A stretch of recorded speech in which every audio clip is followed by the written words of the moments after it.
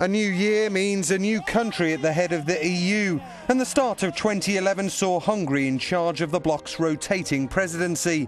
The takeover was greeted with a spectacular music and light show. Europe's debt crisis, treaty change, the budget and the Roma migrant question are all expected to top the agenda in the coming months, and Hungary has been keen to display it has what it takes. Earlier, Hungarian President Pal Schmitt addressed the nation.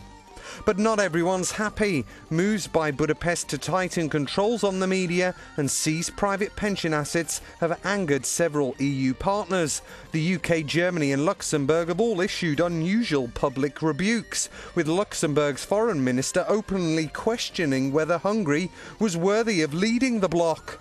They have called on it to review the new media law. For the moment, however, Hungary's government remains defiant.